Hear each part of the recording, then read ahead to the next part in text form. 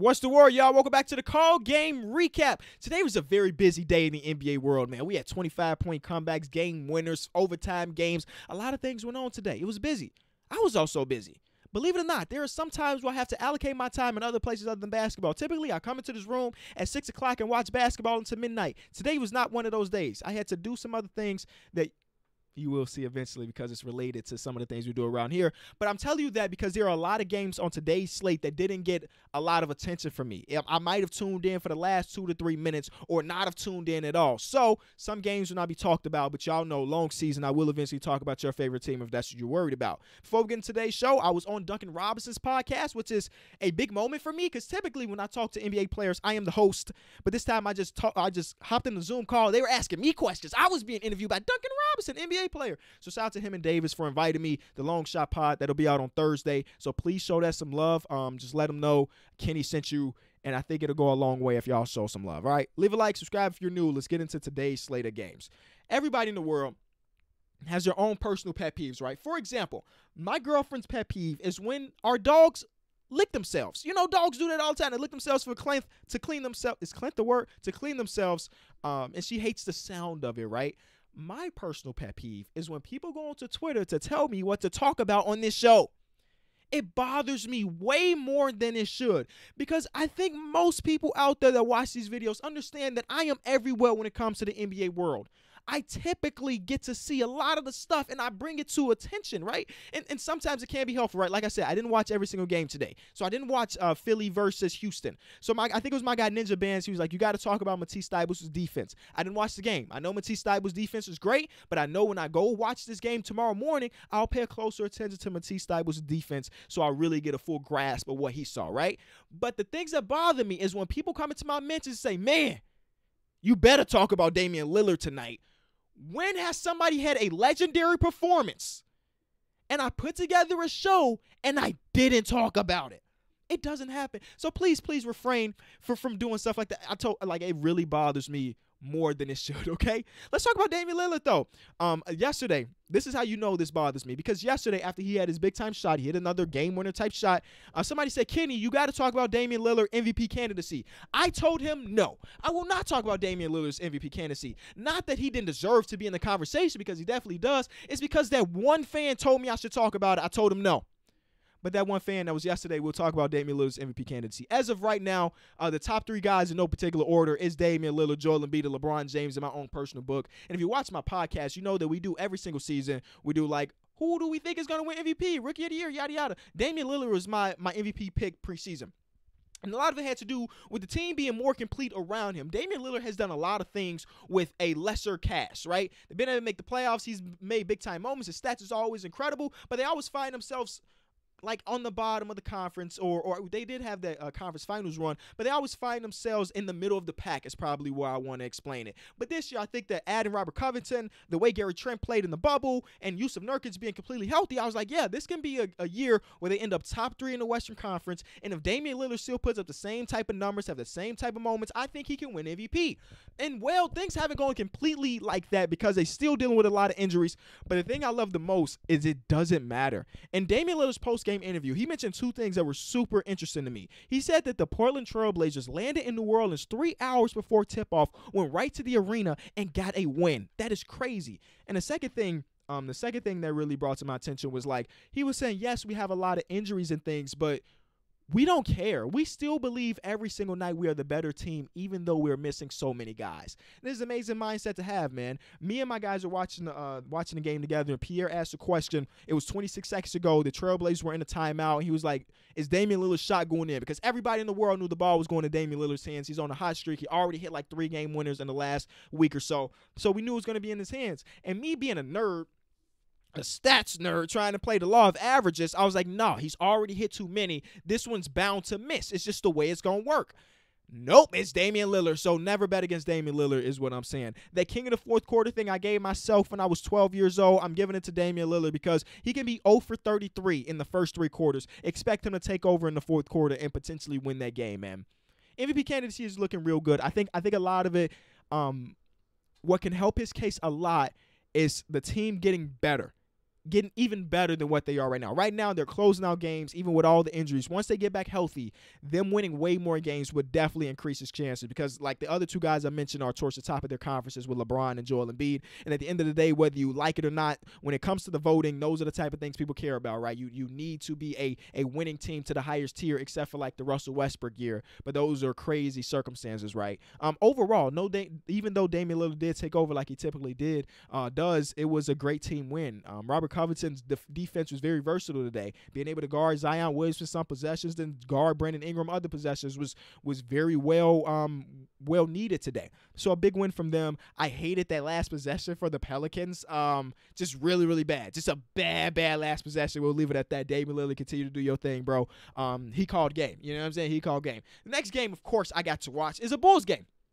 Can't miss those. Haven't missed those in years. No matter what is going on in my life, expect me to watch the Bulls. And today was a very satisfying win to me. The Bulls have this thing where they come out in a lot of games very, very dry. They've done it for a few years now. And I was hoping it would be remedied with us having a new coach, but maybe it's the personnel, right? And then they got down by 25 to the Detroit Pistons. Now, every time the Bulls play and they do something good, I kind of have a hard time trying to figure out how much time I should spend on it because I know that the Bulls have a big fan base, but I know I could talk about my Bulls for hours. So I don't really know. I'll give it a couple minutes. So they go down by 25 against the Detroit Pistons. And though the Detroit Pistons at this point are 8-20, they are way better than what their record says, right? They've got wins against the Lakers, the Celtics, the 76ers. They got quality wins. And they've basically been getting better every single week in the NBA season, for sure. So I knew the Bulls being the Bulls, this is not going to be an easy game like you would expect it to be based off record. Jeremy Grant is absolutely incredible. Let's focus on them for a second. Jeremy Grant is absolutely incredible. I think, personally, the Bulls defended him very, very well tonight, and he ended with 43. Did you hear me?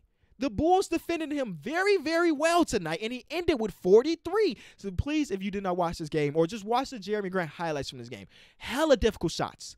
So many difficult shots. So shout out to Jeremy Grant. He was trying to put his team on his back because nobody else was really showing up. They had Player of the Week. Sadiq Bey had a couple decent moments. But other than that, it was just them. And then Josh Jackson wanted to be the tough guy. And you know what? I was rooting for you, Josh Jackson.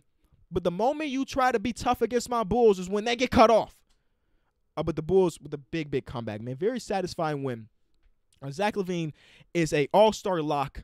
I don't want to see a single comment that disagrees. He is an all-star lock, and if you don't agree with that, you aren't watching the Bulls. The Bulls were down by 25, and this man just decided he was going to take over the third quarter and bring us within single digits, and then do it again in the fourth quarter to bring us the lead. Shout out to my guy Patrick Williams, man. He had 3 points going into the fourth that then turned into Kawhi Leonard in the fourth quarter.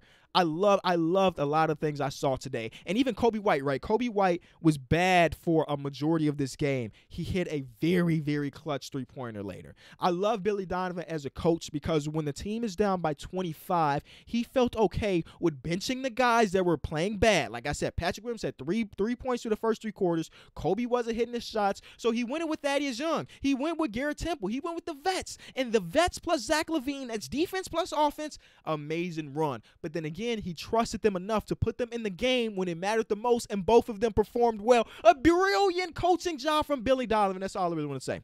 All right, we'll move on to the next game. Again, I could talk about the Bulls all day. Whether it's good or bad, I could do it. But I'm happy today because we caught a win. I caught the end of the game between the Washington Wizards and the Denver Nuggets. This is definitely a game I got to go back and rewatch because when I checked the box score, Davis Bertans, 9 of 11. Now, we knew a game like this was going to come eventually. He's too good of a shooter to continue to be in the slump, and this was a big-time one. And guess what? The Wiz, 3-game win streak. A guy, if you don't know, there's a guy who bet $10,000 today or yesterday. He bet $10,000 that the Washington Wizards will come back and win the championship. And I forget, it's an extreme amount of payoff. I think it's like 1-point-something million or even something like $5 million. I don't know. But if they do win the championship, that man is a genius. 99.9% chance he's not a genius and he's actually an idiot because he just wasted $10,000. But what a great game. The moments that I did see as Russell Westbrook was very wild, and I was like, bro, y'all need this win. Y'all need this win. Slow it down. But the Garrison Matthews making plays, I don't want to parallel it to Alex Caruso because it feels weird because they're both like white NBA players, but he was making a lot of Alex Caruso type plays, just like hustle plays, things like that. And those are the type of things that can keep you on the basketball court at the end of the day. And then the Denver Nuggets, man, what a disappointing start. But I'm still giving them a pass until they get completely healthy. It did help that Gary Harris was here. I mean, to see him on the court, he didn't play well today. I don't know. Very, very, very weird to see the Denver Nuggets continue to do like this slide. And right now they're 15-13, man. A lot of teams this season are, with their injuries and with the health and safety protocol, it's hard to really gauge how good or how bad they really are, right? But there are other teams where they've made it pretty easy. The Miami Heat, man, today was a weird one. I did not watch the first 3.5 quarters of this game. Actually, I was going to record this call game episode while that game was going on because I was like, I didn't watch the first 3 quarters. I don't know what was really going on. But when I tuned in, I saw everything I needed to see. Captain Kim Bazemore, the Baze guy, decided to take off, which is fun because I remember when Kim Bazemore was like a rookie sophomore at Old Dominion, and he was the one on the bench doing the dances. You know, he was a bench mob guy. He didn't play, but he was fun. When something happened, they'd pan over to see what Kim Bazemore was doing, and now he's making clutch and big plays, man. The Heat could not do anything on the glass. They weren't doing a good job defending. And this man, Steph Curry, didn't do a single thing for the first 3 quarters because that's when I checked the box score. He was like, 2 for 19 from 3. Yeah, that's what it felt like. And then late in the fourth quarter in overtime, he had some big old shots. The Heat are wow, bro. It's so crazy how far how much worse they look this season versus last. And you know what? I'm not blaming this one thing particularly, but it's the one thing I keep thinking about when I watch the Miami Heat. They could really use a Jay Crowder. They could really use a Jay Crowder instead of the $10 million that they gave Myers Leonard. You know what I'm saying? Jay Crowder, here's a cool stat about Jay Crowder. In the last 7 years, Jay Crowder's played for 4 different NBA teams. And, I guess 5 now when you count the Suns. Every one of those teams have made the playoffs. He just has that thing. Now, he's not the guy. You know what I'm saying? But he's a glue guy, great defender. He's been able to hit his shots consistently over the last couple of years, and he was a part of this finals run last year. Letting him go, I don't know if they let him go or he walked, yada, yada, yada, but he's a winning type player, especially to help you get to the postseason, and they need that type of thing. Kelly Olynyk, I don't like to see him on the court. In moderation, he can be good. But starting and playing big minutes, no, not so much, man. It's rough. It's real rough. Shout out to the Warriors, man. No Draymond Green, no center whatsoever. They got Juan Toscano Anderson with a C by his name, meaning he was a center tonight. And they won a basketball game. Team rebounding, team defense, and in a game where Steph Curry shot 5 for 20 from 3. Also no Draymond. Also no Klay Thompson. They caught a win. Wiggins, a big-time shot. Kelly Oubre continued to look better. Hey, man, it's a big win. It's a big win. It's a big win for them and a terrible loss to Miami Heat. All the other games on the book, like some of these games I do want to watch, like the Atlanta Hawks getting a win over the Celtics. I know that the Celtics are missing Marcus Smart. They're missing Kemba Walker, but I do want to see the 40-point performance from Trae Young. Somebody told me that this 76ers versus Rockets game wasn't as close as the final score says, but I still want to go back to watch that. I'm glad I looked back here. I did watch the fourth quarter of Timberwolves versus Pacers, and I was so upset when that shot, fourth quarter in overtime. I was so upset when that shot by Anthony Edwards didn't go in because I was ready to tweet Anthony Edwards call game. The ball was in. And you know how many shots we've seen this season for game winners that were in the basket but rolled out? It was another one. Karl-Anthony Towns looked amazing, but at the end of the day, Malcolm Brogdon just got that clutch G, man.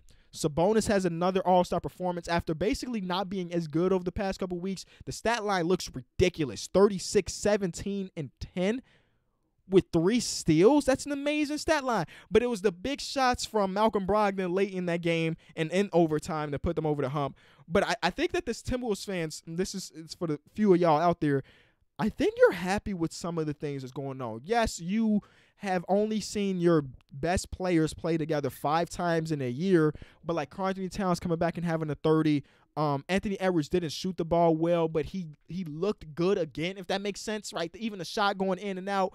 Malik Beasley going to the bench so they could try to get more defensive versatility. Looked solid. He had 30 off the bench. And Naz Reid looked good. Like, there are some things that you can take away from what the Minnesota Timberwolves have right now that you can be positive about at the end of the day.